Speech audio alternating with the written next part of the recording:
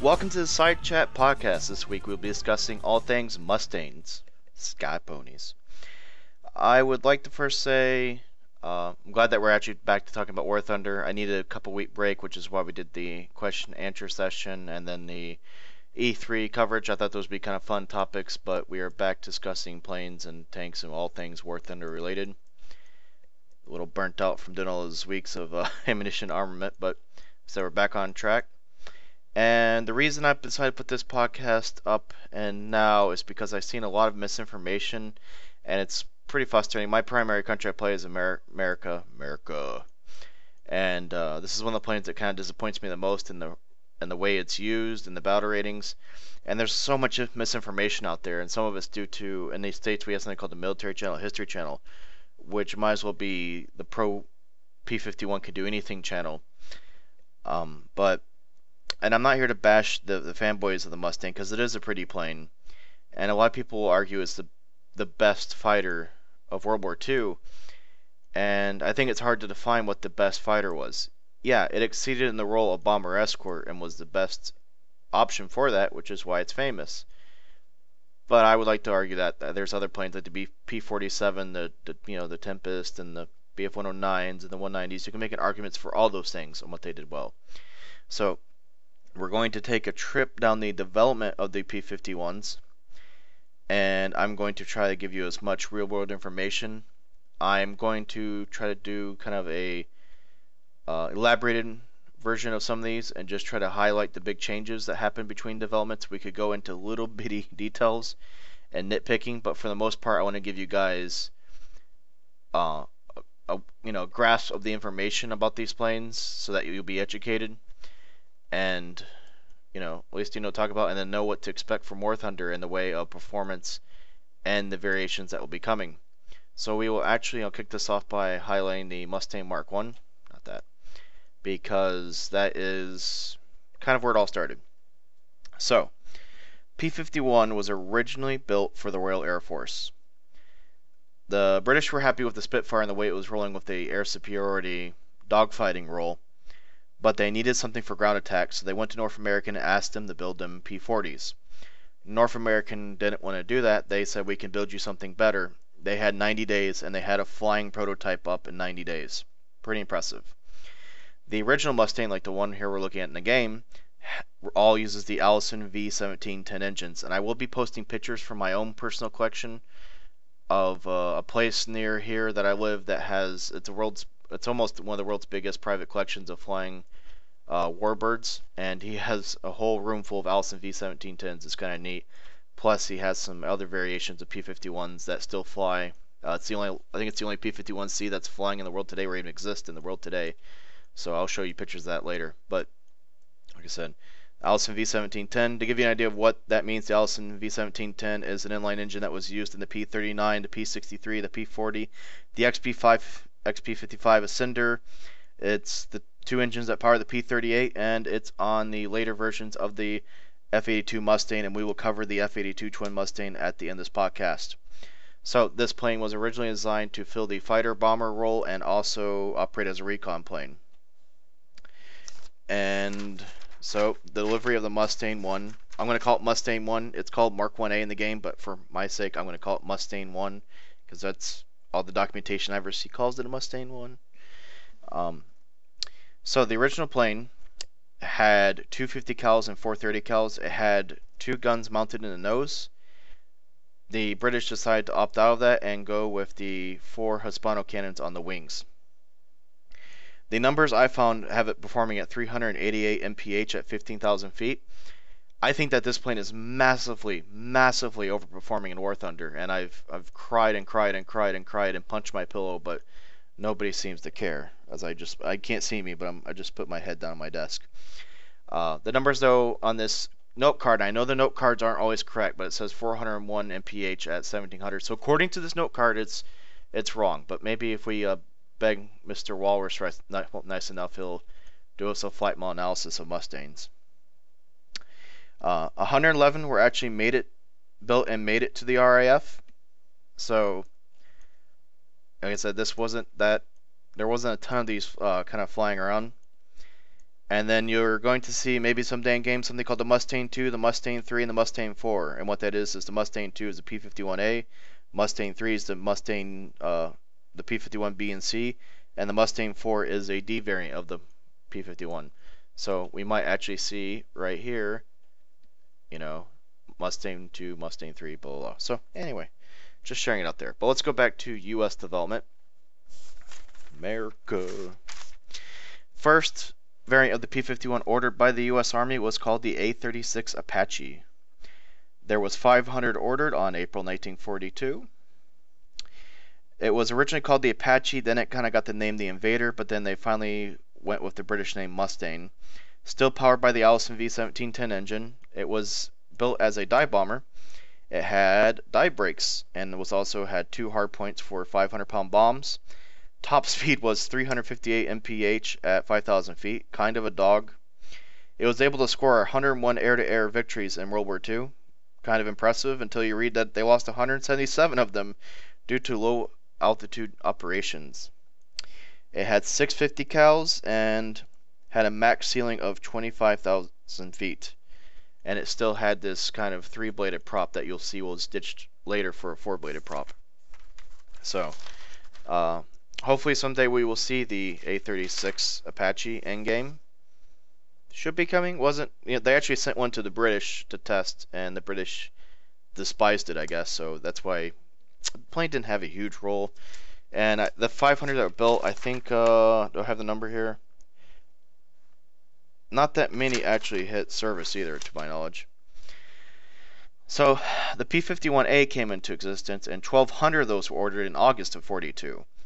The U.S. Army needed planes to be fighter roles only. So there was no ground attacking for that plane, and there was no dive brakes. It was fighter only. And it operated below 22,000 feet. Its performance was slightly better, 390 mph at 20,000 feet, with a service ceiling still of, 31,000 feet, it says in my notes. 35 were used as recon. 50 were sent to the RAF as replacements. That's where the Mustang 2 came in play. This plane still saw service until 1945. Only 310 were built due to the Packard Merlin being an option, and I'll get to that in a minute. The P-51A had 450 cals. So, once again, not a very significant variant of the P-51. You should see it in game sooner or later, but it's still a stepping stone in development to get to where we were. Now I'm going to talk about the P-51B and C, and this is where everything started happening. The P-51D is famous strictly out of the numbers produced and the role it played, but the P-51B and C are the big leap in technology, and then the advancements happened in the B and C models, and then the D finally came available, and that's what became famous. So the B, Cs, and Ds actually have very, very, very comparable performance numbers. So the Packard, so we have the British, the Rolls-Royce Merlin 61, which was built for Spitfires. Packard got it under license, and the Packard Merlin was one of the best engines of World War II. To give you an idea of how much more dominating that Packard engine was over the Allison, it had 490 more horsepower at 25,000 feet and was 100 miles an hour faster at 30,000 feet. So just massive performance gains out of nearly the same aircraft. It was stupid not to go with this engine. Due to the big, and we're going to flip here to, like I said, last time you'll see the Mustang on the screen here in More Thunder, and I'll be going to the American one. You'll see that they moved to the 4-bladed prop. You have that huge Merlin engine installed there. And then there was a big belly scoop added underneath there to keep that engine cool. That was one of the challenges they had. They had to move the firewall around to accommodate the big engine. But the other thing to note is that they were able to get the wings to hold up to 1,000 pounds apiece, and I'll put those big bombs there. So that was the B's and C's had that capability. And let's move on to my next page notes. The P-51B saw a little bit of action in the Pacific Theater with the Flying Tigers, and then it hit service on December 5th, 1943. It was the longest range bomber escort to that point. So this plane the P-51B made its splash very early. It did a tiny bit of fighter bomber roles, but it was mainly as a bomber escort slash fighter. I'm gonna let you guys in on a secret though when I say Mustang P-51B and C, and you ask, well, what's the difference between B and C? And I see that question asked in the general chat. I see it asked on Reddit. I see it asked in the forums. I see it asked on YouTube. And there's so much misinformation about there. I hear that superchargers. I hear guns. It had extra fried chicken in the back. More freedom. The Bs and the Cs, guys, are the exact same aircraft. The Bs were built in Inglewood, California, and the Cs were built in Dallas, Texas. The factory in Dallas, Texas was open because they couldn't meet the demands of the orders that were coming in. So it was just that's all it is. It was just built in a different place. Same plane. And there was 1,900 Bs made. 308 went to the British, and then there was over 17,000 Cs built, and 636 of those went to the British. So those were known as the Mustang 3. Halfway into production of those lines, they decided to put in the 85-gallon fuselage tank behind the pilot, which is what the radio sits on top of. And I'll get to a little story about that in a minute. But that's the same fuel tank that's in the D variant. So that's when the plane started having its super long range capabilities. With the 110-gallon drop tanks on it, the Bs and Cs could fly from London and Berlin and back. So like I said, the Bs and Cs had that long-range capability as well. So I'm going to move on. There's a couple pictures of the Cs up as I'm talking. We're going to talk about the P-51D. A lot of information on this guy because there was a crap ton of them made. 8,000 P-51D variants were made, so just nuts. The biggest changes when you move to the P-51D is the canopy right here. We have the bubble canopy. I'll put up some pictures. The P-51Bs and Cs started using what's called the Malcolm hood, which is, I guess, the best visual I have for you, besides pictures, is the Spitfire has that weird kind of bubble canopy. That's called the Malcolm hood. The Bs and the Cs experimented with that, but the U.S. was so far behind on canopy design that they finally realized, freaking late in the war, if our pilots can see what's behind them, they can, see the target? I don't know. Anyway. So, canopy is the biggest change. With the canopy installation, though, there was this dead area of surface that the air went over, and then you had dead area back here on the tail, and they realized quickly that they needed to put this big-ass dorsal fin back there to help with horizontal stability. So that really helped the pilots out. They didn't have an instructor in War Thunder to hold their hand like we do. And then it was, and I guess I'll get to this, the P-51D has 650 cals. The Bs and Cs had 450 cals. On the Bs and Cs, the 450 cals were laid in at a 45-degree angle, and they were highly prone to jamming because the ammo was fed in at a weird angle and they would kink. They redesigned the wing a bit for the D model so that they could fit more ammo, but the ammo was also coming in at the direct angle. So that was very, very important. And the last thing I will say real quickly about armament for the P-51Ds is that there's a little mistake in War Thunder, according to my research, is that the D-25s and on were able to carry HVR rockets. And we have on the P-51D-20, we have HVR rockets. And on the D-5, we have HVAR rockets. So, according to my research, those aren't supposed to be there. Just thought I'd point that out. And then the P-51Bs and Cs, from the numbers I saw tested, operated at 440 mph at 25,000 feet. And the P-51D flew 437 miles an hour at 25,000 feet. So you're looking at only a 3-mile degradation. So that could just be the difference between two aircrafts. The airframe might have been slightly out of line, or could have been less sunny that day to make that difference. I mean, they're so close. I'm not going to sit here and split hairs.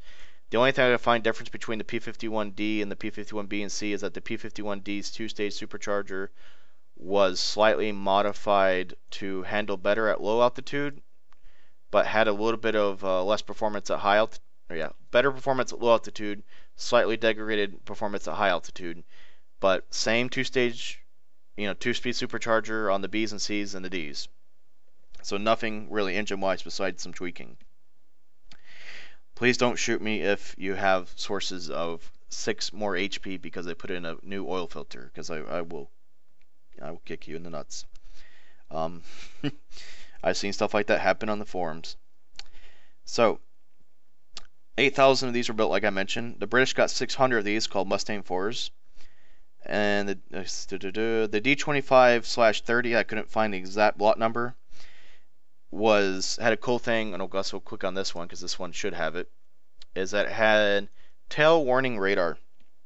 What that would tell them is that if something was directly on your tail, either 2 or 3 miles back, there would be a audio warning, like beep, beep, beep or something, I'm not sure what the sound was, that would tell you that something was on your 6. So it's kind of a neat little feature. Not in War Thunder, of course. I don't even know how they would do that. But anyway, so when you hear P51 D-30, D-5, D-20, what does that mean? Well, the D-20 or whatever is a lot number, and they'd run a certain number of planes, and then they make a refinement, and then it would get a new lot number. So there aren't any huge changes with most of these lot numbers. It's just little refined changes, change of production, new lot number. So you can kind of see it as a, I guess, date introduced system, but there's no huge difference between the D-5 and a D-30 except little things. Little additions. The P-51D did see some Pacific action in the late war. The problem why they didn't use Mustangs originally in the game was because they trusted the P-38 due to its 2 engines to fly them over the water safely. And with the P-51 you have 1 engine. If you have an engine failure, you're going to be swimming with the sharks, literally. When they captured Iwo Jima, and that was about the time that the action in Europe was dying down, they decided to start pushing the P-51s into the Pacific theater as bomber escorts and recon, and then they started doing attacks over mainland. There's a lot of footage of it doing strafing attacks over mainland Japan as well. So I'd add that in there, that P-51s did see action against Japan. If you ever see Empire of the Sun, it's kind of a neat movie where the P-51 comes in and young Christian Bale starts screaming his little head off. Kind of found that child obnoxious in that movie, but still a great piece of cinema. And I think that's all I want to say about the D. Real quickly, there's 2 other variants that you might see in War Thunder called the P-51H. That was a lightweight model that was built to counteract the late Model 109s. The P-51Ds were actually being outperformed in the climb by the late Model 109s, so they, in response, North American built a lighter, faster P-51. Unfortunately, it didn't get into the theater until way too late, and it never saw action. To my knowledge, it never actually shot at another airplane. These were the last P-51s into U.S. service until 1957. They were put into National Guard units, and I don't even believe they were deployed for Korea.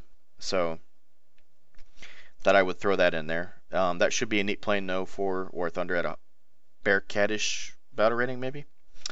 And then you have the P-51K, which you might see. That is the same as the D, different canopy, but was also built in Dallas. And then real quick, I want to point out that the Australians had P-51s. They had something called the Mustang Mark 20.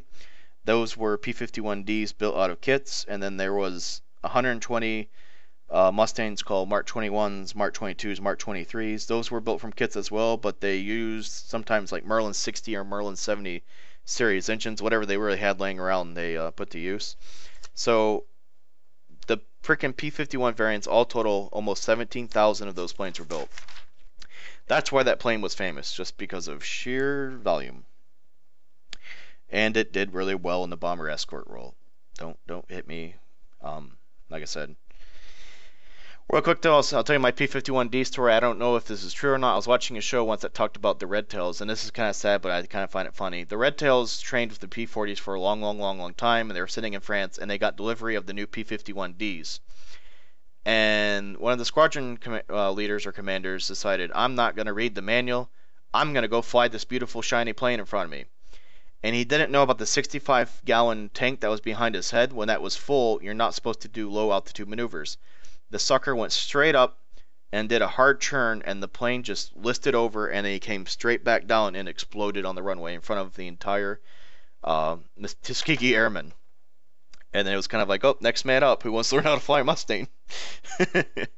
I know it's not funny seeing somebody laugh, but I mean, you know, it's kind of, I mean, that's what happens. Like brand new Choi. Um, reading instructions is a life lesson from that, I guess. I don't think they included that in the Disney movie. Um, we're gonna talk a bit about the F-82 Twin Mustang, and I'm gonna wrap this up. The F-82 Twin Mustang, let me click on it here, More Thunder, is an absolute ugly, despicable thing. Uh, and why the hell did they build it? Well, it was originally built to escort the B-29s to drop the atom bombs. They weren't sure if they were going to have to fly from like London to, southern Germany. That's a long trip. And they were worried about maybe flying from like the Philippine Islands to, mainland Japan. That's a long trip that the P-51Ds couldn't make, or another plane could really make. And so the twin F-82 was built to try to fill that mission role. It was never needed, of course, because we got closer and closer and closer. The original, let me say this real quick. The the Twin Mustangs were kept after that as a night fighter. We had something called the P-61 Black Widow, which did a great job. One of my favorite planes. When you see me, when that P-61 Black Widow hits the game, I will be trolling so hard. But until that time, the F-82 filled that role as a night fighter, and it got a radar pod installed. And then that's what this other seat does here. I believe it's the left seat flies, the right seat has the radar pod. And it was, as a night fighter, replaced the aging P-61. Interesting fact, a couple things that the F-82 does hold under its record belt. It has the first kill over Korea when we entered that conflict. And it set the record for nonstop flight from Hawaii to New York. Kind of crazy. I can't stand to be in a 747 from like Florida to Seattle. How the fuck did somebody make it one of these things from Hawaii to New York? My hat's off. This plane had 6 Browning M3 50 cals right there, as you see. That is correct, as it is in game. There is 25mm 5-inch or 127mm rockets. Those are not in game. There should be more of those. And the bomb weight is correct. It could hold up to 4,000 pounds of bombs. There are 2 variations of this plane that you kind of need to note. The A's and the B's, the F-82A and B's, had Packard Merlins, which performed much better than the C's and the E's. I don't know if there's a D. C's and the E's that are, we have the E in game, and those have 1710 Allisons in them because they didn't really need high altitude operations out of these planes anymore. So if the F-82A or B gets added to the game, fly that instead of the E, because this plane does not have a mission role in the game anyway. But this plane was not complete shit in real life. It actually had a role, and it tried to fill that job. So, I hope that's some information to you guys to, so you at least know what you're talking about when you go on the forums and you argue about Mustangs. Like I said, I'm not going to sit here and say a P-51 outturns a BF-109 at 15,000 feet every time. I just, saw way too much misinformation when it came to seeing the variants and the lot numbers. People were making up anything, it seemed like, to value their argument. I do have a couple other podcasts in the works that are taking up quite a bit of time. First one I think is pretty neat. We're going to be talking about, first, we're going to do a couple on tanks, because I know you guys have been asking about when I'm going to do stuff on tanks, and I've been reluctant because tanks aren't quite as long as where I want before I waste the time to research it. But we will be doing 2 podcasts, one on each country, about how to kill their tanks. So we're going to talk about the armor and where the weak spots are on the armor. So if you have one shot, where do you shoot that one shot, that ideal shot to take down a tank in one hit? So that will be coming up in the future. And then I'm kind of excited about this one. We will be doing a 4th of July podcast with Kobe Wobi because his grandfather actually served on B-17 and B-24s in World War II and in Korea. So we will be talking about U.S. bomber formations and U.S. bombers in general. And then I'm sure he has some stories from his old grandpappy. So, like I said, I did check this Mustang information with almost 5 different sources. I tried to get as much information as possible. There is some misinformation.